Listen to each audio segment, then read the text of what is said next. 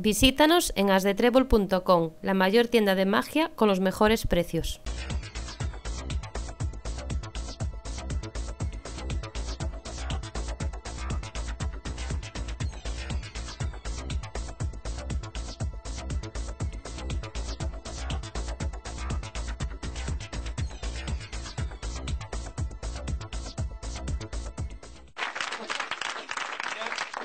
I've always loved astronomy.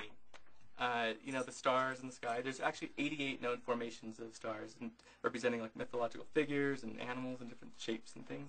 But really, they're just arbitrary formations of stars, and we kind of perceive different images. Kind of like when you look at the clouds, and you can see different images too. So I'm going to test how well your perception is. Okay.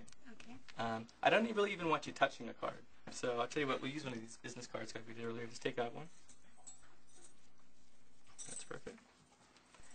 And what I like to do is just stab the deck anywhere you like. Perfect. With a little boop sound effect. I like that. It's cute. That's cute. Yeah. Do you want it? No, we'll just leave it sticking out. Do you want to, now this is the way they cut the deck in Vegas at the blacksmith table. Do you want to move it or do you want to leave it where it is? I'm going to leave it. Leave it? Okay. So I'm going to have you peek at the card directly above the business card. We'll keep going. This card right here. Can everybody look at the card? Goodness. Wow, boy. Okay, so everybody just has a card in mind, okay? Keep that in your mind. So we're going to use these business cards too. I'll tell you what, marker here. I'm going to do something very interesting. You're going to do this. I just want you to make some dots on the card. Kind of like a constellation of stars, okay? Okay.